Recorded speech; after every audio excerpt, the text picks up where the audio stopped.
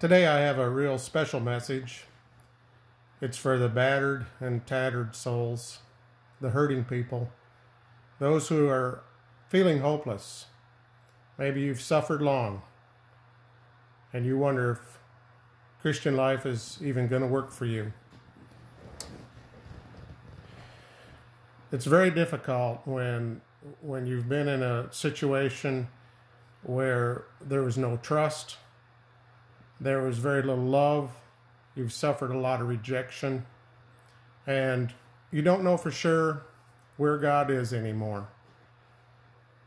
I think it'd be appropriate that we would just ask God for guidance through this lesson. Father, we turn to you and we thank you that you have given us another opportunity to listen to your word, to listen for your leading of your Holy Spirit, and to rekindle a little hope in the smoking flax, and to give a little strength to the broken reed. We just ask you, God, to bless the word as it is spoken, that it will enter into the hearts of those who have a longing to be close to you, and by faith and humility, it will spring forth into life eternal. This is our prayer in Jesus' name. Amen. The question today is, who is eligible for salvation? Well, I think everybody's eligible. John 3:16 says, "For God so loved the world, he gave his only begotten Son, that whosoever believeth in him should not perish, but have everlasting life." And Jesus didn't come into the world to judge the world, but that the world would be saved.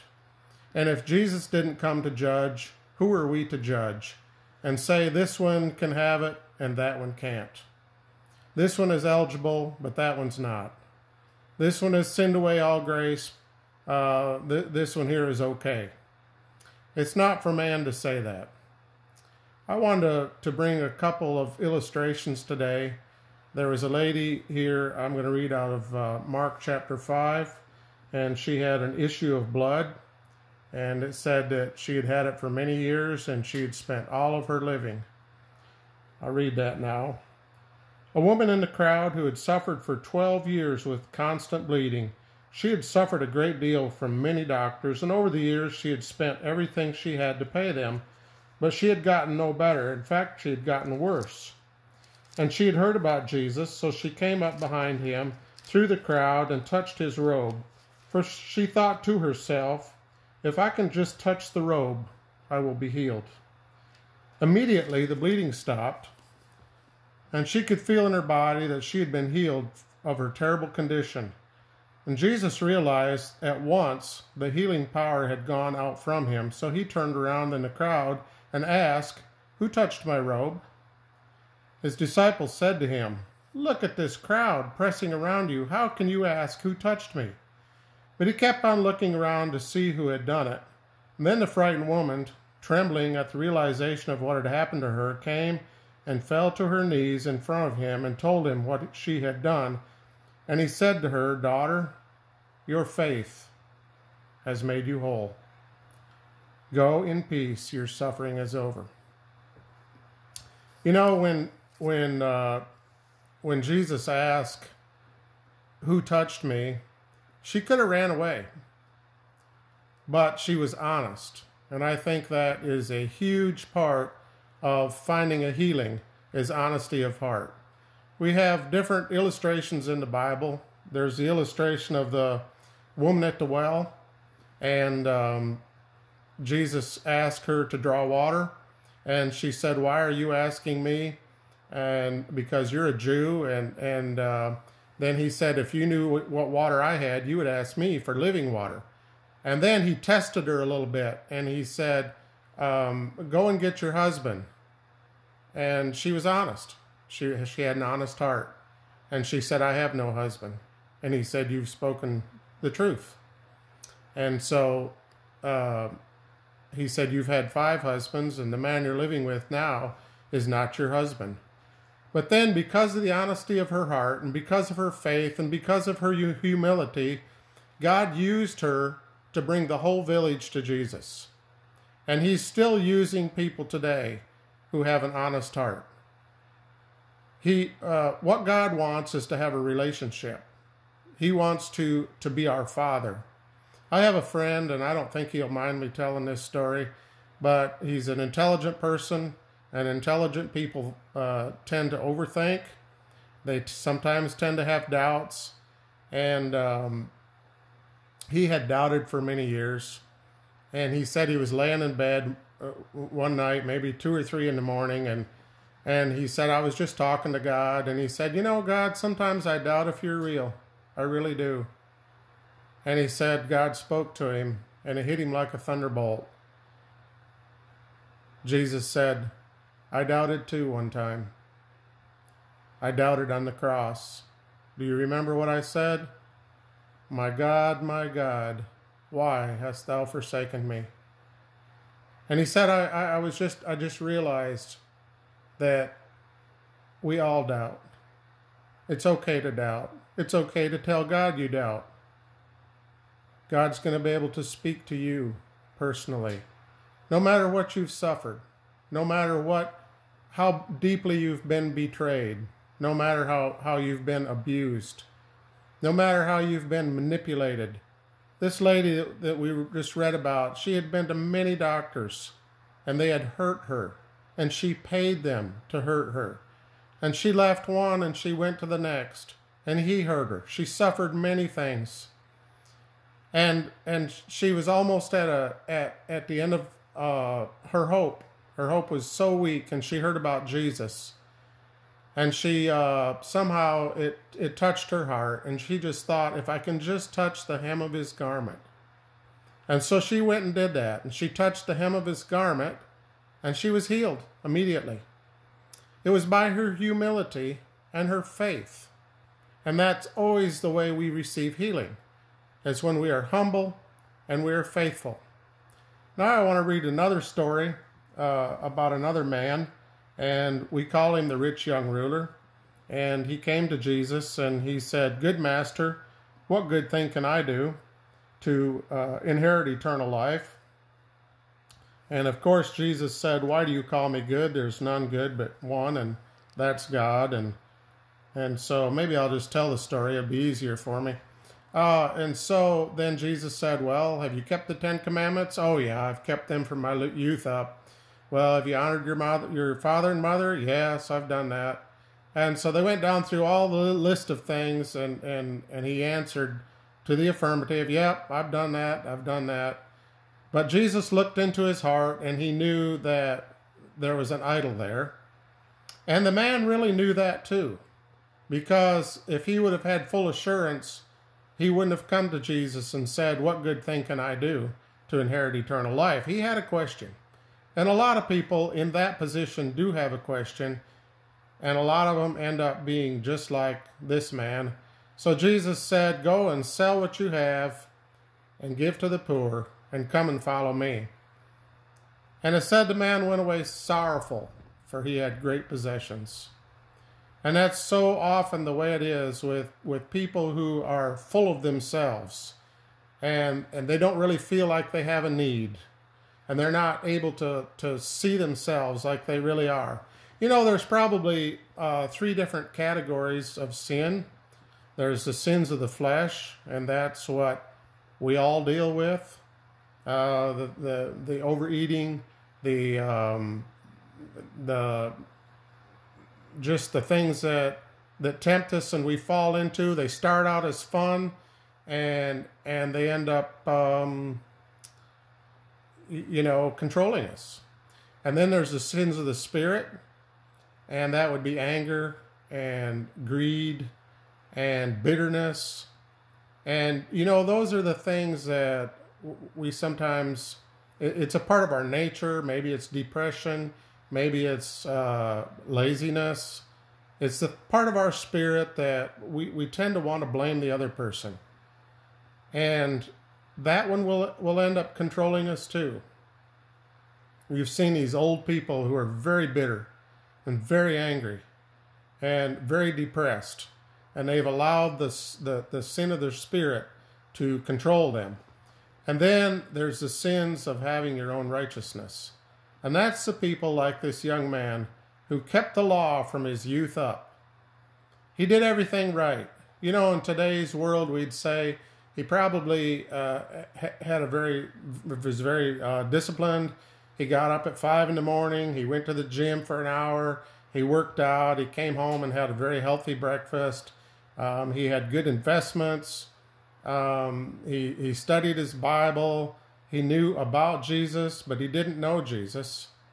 But the problem is he had no compassion. And that's so prevalent with those kinds of people, because what happens is if they lose their connection, like with Adam and Eve, you know, they walked and talked with God in the cool of the day, and they had sweet communion, but then there was a disobedience, and they lost their connection, and so they fell to temptation, and they wanted to become wise. And so they ate of the fruit of the tree of the knowledge of good and evil, and guess what? Their eyes were opened. They could see things more clearly than they had ever seen them before. They could define what sin was. They could say, this is sin and that's not sin. I've read it in the Bible. I know what I'm talking about. And they're the ones that you don't want to get into an argument with them about the Bible, because they know the Bible. They know about Jesus. But guess what? They had no connection with the Father. They had no opportunity to lay in bed and say, God, I'm really struggling. Because they probably aren't. They know the letter of the law. They have self-discipline. They keep the letter of the law. And then when someone is less capable or cannot perform as well, and maybe it's due to being run over. And I'm not talking about run over in a physical sense. I'm talking about in an emotional sense. But you take a person who has been run over and they've been abused emotionally, that it's very similar to being run over physically. So if I go out into the street and I'm very careful and I watch the light and the light turns and I start to cross the street and somebody runs through the red light and runs me over, keeps on going, big truck, and they don't care, and I lay there and I'm hurting and I'm bleeding, I have to accept responsibility. It's so painful, but I have to say, you know what? I'm going to forgive that guy. I'm going to accept the fact that I've been run over. I'm going to get up somehow and learn how to walk again. And that's the way it is emotionally. When we get run over, we get betrayed, we get let down by the doctors, the people who we went to for help, and it ended up costing us instead of aiding us. And we finally have to just accept it. It wasn't my fault, but I'm going to accept responsibility for my life. Because if I'm ever going to fulfill my purpose in life, I'm going to have to be able to walk again. And so we rise up, we touch the hem of his garment, and that's in humility and in faith, and we say, Jesus, heal me. And it might take several sessions. It's not always like this lady who had the issue of blood. Sometimes we reach out to God moment by moment, and hour by hour, and day by day. And sometimes it's like I talked about the other day. In that pain, we have developed an addiction. We may have developed an addiction to a painkiller. And so we have to accept responsibility for that. We say, God, I've become addicted to this painkiller, and I want to get off of it. But then one day when the pain is so great, we slip back into it again. And, you know, we already feel rejected, and we feel betrayed, and we feel hurt. And so it's easy to lose hope and say, there I go, it's hopeless, I'm not going to make it. No, God doesn't look at us that way. He's a redeeming God, and he wants to restore us, and he wants to reconcile us. The number one principle of the gospel is reconciliation. That's why God sent Jesus to die on the cross, to die for our sins, to pay for our sin, so that we could be reconciled to God, so that we could have a good relationship with him. So the important thing is that we need to make a full surrender. There's a lot of people like the rich young ruler who are not able to quite make a full surrender. And I want to read about that here in Hebrews, the 11th chapter. You know, he had done a lot of good things, but he wasn't willing to admit that he had a need. So here in Hebrews 11, I'll start reading at verse 6. And it is impossible to please God without faith. Anyone who wants to come to him must believe that God exists, and he rewards those who diligently or sincerely seek for him. And so today, that's my encouragement. If you've almost given up hope, don't give up hope. Turn to God. Remember that he cares, and you've probably heard this many times before, but somehow, if I could just encourage you to go to prayer one more time and say, I need a miracle. I'm almost to the point where I think it's hopeless. If you're even feeling a call now as we talk, then I know that the smoking flax is still smoking, and God can breathe life on it again. And I'm praying that he will, and that you will experience a miracle, and you will find the grace to keep on trying, and to let go of the resentment, and to forgive the one who's run over you emotionally. And I'm just asking God now, let's just have a special prayer.